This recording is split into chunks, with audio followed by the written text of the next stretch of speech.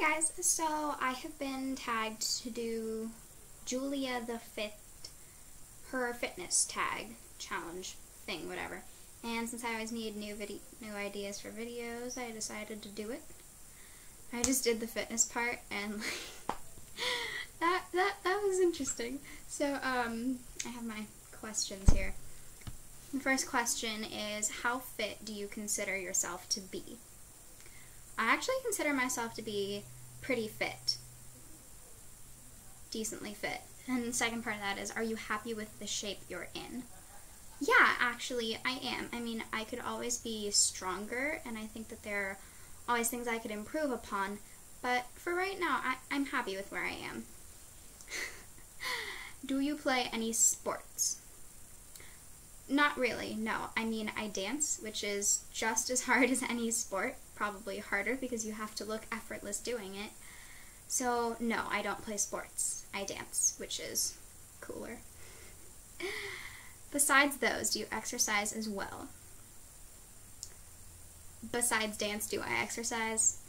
Not really, because dance is a full-time job, and between dance class, which I take mostly every single day, and rehearsals, I end up dancing like 6 days a week for about 7 hours a day, so I don't need to exercise more. I got it covered. Do you have any fitness or health-related goals? Not really. I mean, I would like to be able to get through bar without freaking out and getting super tired, and I'm always getting better, which is nice, but no, I don't really have any goals.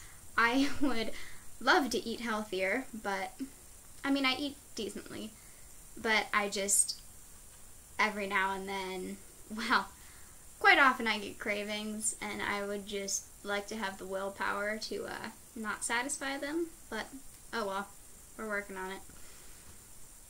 Which celebrity's body would you like to have? There's no particular celebrity that I would love to have their body. I'm happy with mine. I look fine. I like how I look. I'm okay with it. What's your favorite and least favorite exercise? I really don't like adagio. These are dance terms now, and I just really don't. Also, I hate push-ups because I had a shoulder injury a while back, and it makes shoulder things really hard. All of this motion is just not good on my shoulders. How important is leading a healthy and active lifestyle to you? It's pretty important, but I don't know, since I'm a dancer, there are lots of things that I do already that make me healthy and active. It's not as much of a time commitment for me to stay healthy and be active because I already do those things because I have to for my career. How much attention to a healthy diet do you pay? Not that much. I should probably pay more attention, but I'm also pretty picky with the foods I will eat, but most of the foods that I like are very healthy, you know, fruits, vegetables. I don't really eat that badly. I mean, it's not like breakfast burrito every morning, because I don't like those, so it works out. What's your biggest diet secret?